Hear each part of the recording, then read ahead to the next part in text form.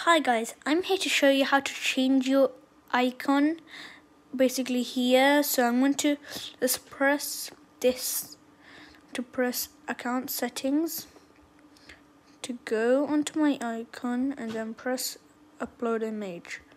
Then you can search for anything you want it to be. So I'm going to toothless dragon. And I've gone there. I'm going to go to images. I want that one. Okay, I've gone onto there. I'm going to go to snipping tool now. So it's there. So you guys wait here a sec. I'm just going to do like snip it because it's really hard to do with one hand. So I've snipped it.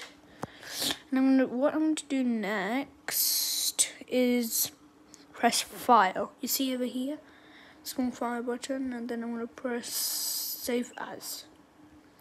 I'm going to press, you might press Aaron work.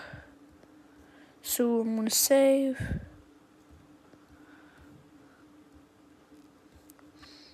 I'm going to my here.